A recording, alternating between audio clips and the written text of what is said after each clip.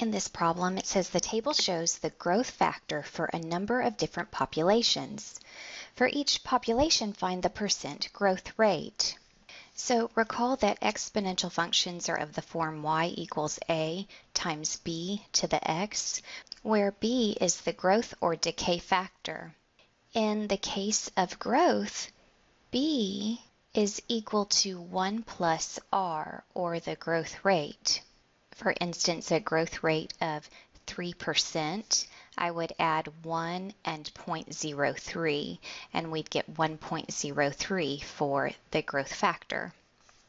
So in this problem, we are given the growth factor, and we want to find the growth rate. And then we'll write the answer, the growth rate, as a percentage. So one way to do this is to isolate r in this formula. If we subtract 1 from each side, we get b minus 1 is equal to r. So given a growth factor of 1.2, 1.2 minus 1 is 0.2, and multiply by 100, or move the decimal 2 places to the right to find the percentage growth rate as 20%.